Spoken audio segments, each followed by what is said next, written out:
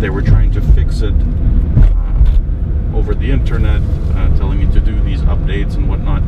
But their update system is so, you know, non-responsive, and it's just I wasn't able to use it because it's meant for like a programmer or something. So something that I wasn't even able to use myself. So I had to send it back to them twice, and so both of the times they sent me back new gimbals, which after a couple of uses started having the same issues.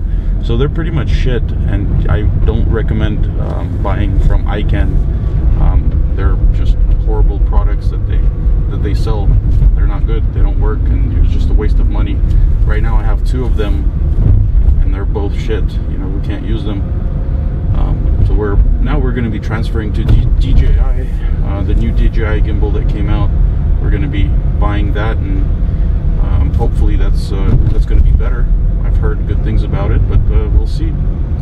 I think that should be better.